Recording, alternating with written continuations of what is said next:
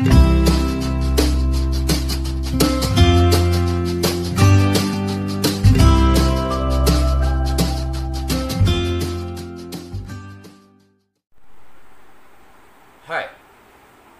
good morning, good afternoon, good evening, wherever you are. Welcome back to my channel, and as promised in my previous vlog video, I will be continuing on with the series of my opinions based upon my experience, my observations and my point of view. And this is based on literacy versus education. My apologies for delay in this particular video, because I was waiting for certain equipment to come in, and now that it is in, I can go ahead with the series on a regular basis. I had promised that the next video, that is this one, would be based on the colleges, specifically the engineering and the medical colleges. However, this past few days I have come across a certain observation which I would like to discuss. Now please understand that these are my observations, these are my thoughts, my opinions, and again, people would have different opinions, they would have differing opinions. People would go ahead and agree with what I have said, people would disagree with what I have said. As long as it generates a good, healthy discussion, I am okay with all agreements and disagreements. And if you like this entire series, you can please like, share and subscribe to my channel. Like and share the videos. So without further ado, let's move on to today's topic, literacy versus education. But today, instead of colleges, that's engineering and medical colleges, I would like to focus on parents. Now, this current pandemic situation that is going on in the world over, with COVID-19 and health issues, with businesses shutting down, with businesses gearing down, a lot of people losing their jobs, a lot of people working from home, taking pay cuts, a lot of small businesses going bankrupt. The educational institution has also suffered a very, very big setback. However, like I said, that I would be focusing on parents, because this is something that I have seen in this past couple of months. Now, with the earning potential being lowered across families, a lot of people are facing problems with paying school fees, ensuring that they meet the obligations. And at the same point of time, the parents have voiced their opinions, saying that since students are not able to go to school to attend classes, what would be the solution for that? The schools have come up with a solution wherein majority of the schools across the country, in fact across the globe, wherever this pandemic has spread, they have started taking online classes. Now that's a very, very forward moving, progressive thought for a lot of schools, and they have gone ahead with it. People have implemented it. Schools with bigger budgets have been able to implement it with very big success. Moderate to low budget schools have been struggling with it, but yes, they are going ahead with it. Classes are still on. Teachers, they are still giving their time from home. There are several people, teachers, who were not computer savvy, but they geared up for it. They made their online presence felt. They are taking classes either through online portals or WebEx meetings, or through WhatsApp groups. So classes are on, the teaching is on. The biggest restrictions on this particular type of a teaching mode, which I understand is definitely not a permanent one, this teaching mode, the biggest restrictions are coming from parents. Whereas the parents are saying that since the students are not going to school to attend their classes, they should not be paying the full amount of school fees. I agree with part of this, thought process. I understand this because when a student actually or a parent actually pays school fees, those school fees cover a lot of different things.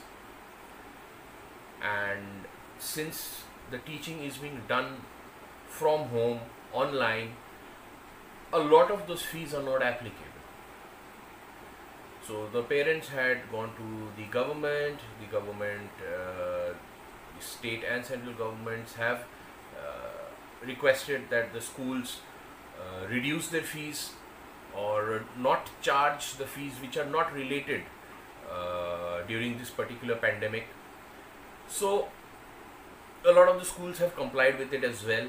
Several schools have gone ahead and reduced their tuition fees as well. Now, in spite of all of the compromise being made and done by both the parents' side as well as the school side, there are still a lot of parents who say two things. One, online education or online teaching is worthless and should be stopped.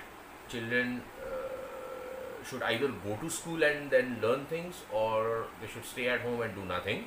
That's point one. And point two, that since the children are not going to school, they should not pay school fees at all. Now, I do not agree with both of these statements. Okay. I understand that parents are working at a reduced income, whether they are businessmen, whether they are salaried employees. They are working at a reduced pay scale. So their request for schools to reduce some of the fees, I understand. It's valid, it's justified. Schools, on the other hand, they have agreed to this particular compromise and they have come down on their fees. So what is the big furor all about? I will speak specifically about West Bengal because that's the case, that's the area, that's the state where most of the cases that I'm about to describe have come up, is where the parents are actually creating a big mob in front of the school gates, disregarding all the COVID-19 precautions, disregarding all social distancing norms, disregarding safety for their own selves as well as others, creating a mob outside school gates, demanding that schools do not charge any fees. Now, schools are not accepting this particular, I would not say request, this particular term, and schools are right not to do that as well. Schools have already reduced fees. Schools have they have already stopped charging fees for amenities that they are not able to provide. Okay, so the schools basically right now are only charging tuition fees. Tuition fees basically guarantee the salary of the teachers. Okay, even the teachers have agreed to cut down on their pay scale and work at reduced rates. But if the parents refuse to go ahead and pay any kind of fees, why will the teachers go ahead and continue on with their online classes from their home? They also have worries. They also have their household to take care of. They are also worried about meeting their obligations, family obligations. So the teachers are not actually up in arms about anything. It's the parents who are up in arms about anything.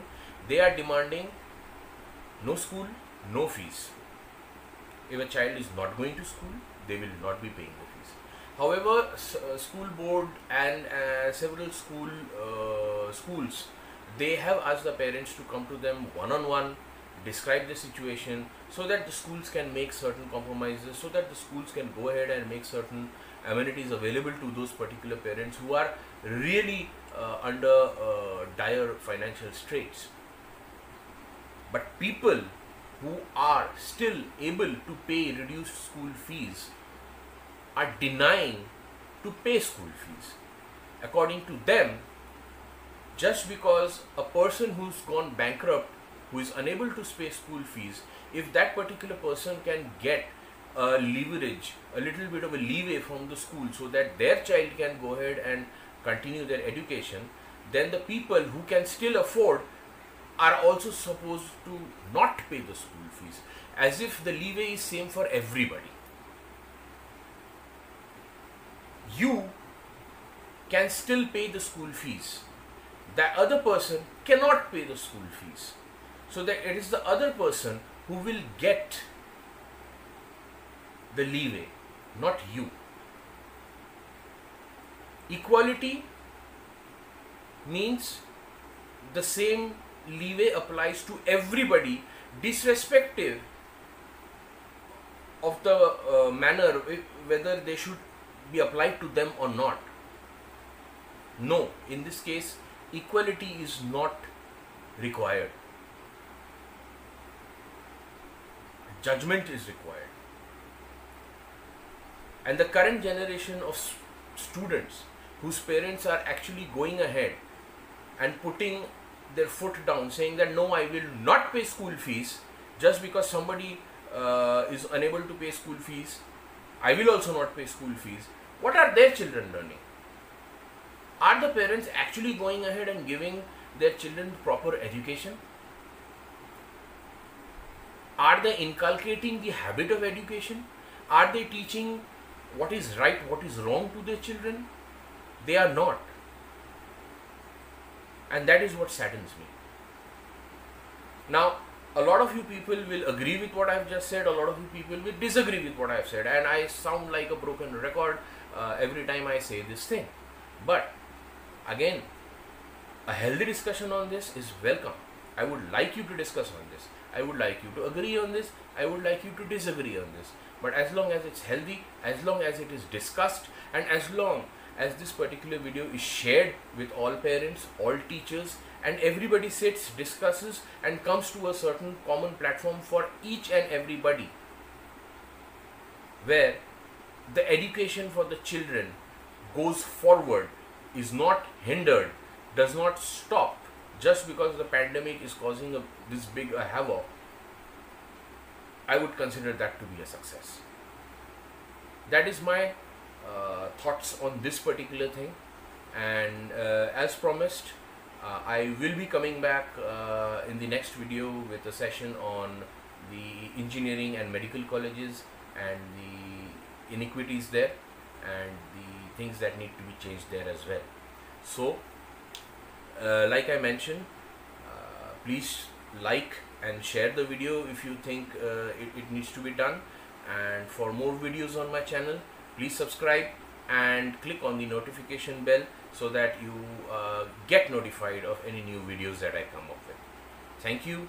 Have a great day wherever you are.